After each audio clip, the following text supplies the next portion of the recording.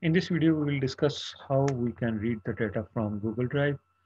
And we will check how the data, whether data is read or not.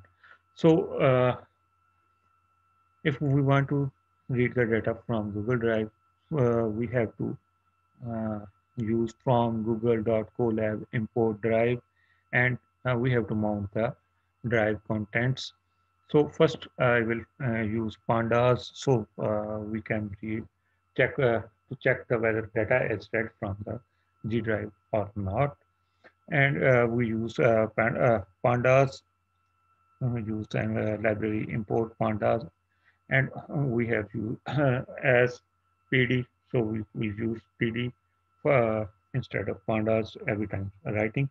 So whenever we write uh, in this video, we will discuss how to read CSV file. You can also use different commands to read images and text.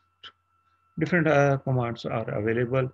However, in this video, we will discuss how to read a CSV file. And uh, the data is, our CSV file is uploaded onto Google Drive. So we will use the data from Google Drive. We executed the pandas. So next we executed this cell from google.colab. Whenever we click this to execute, so it will give a URL. So we to and provide us an authentic authorization code. So uh, we click here,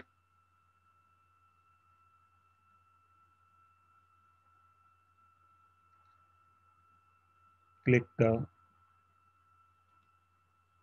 account which we are using, and what type of access it is required from Google Drive. See, edit, create all of your Google Drive files. I will click allow, and it will show a code. I will click a copy and closes this cell tab and paste here the code which I have copied and click enter.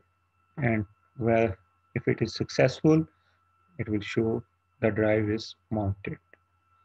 So if we want to read a CSV file, comma separated value file, we have to give the path from where we want to read it.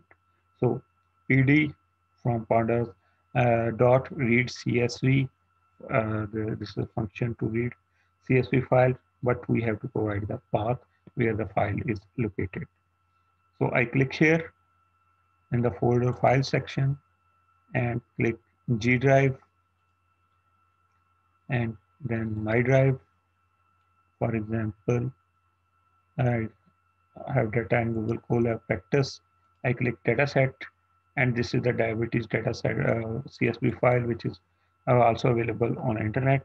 I click and copy the path, closes this, and uh, I paste the path here.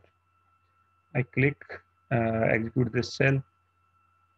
So if it is successful, then it is uh, stored in data.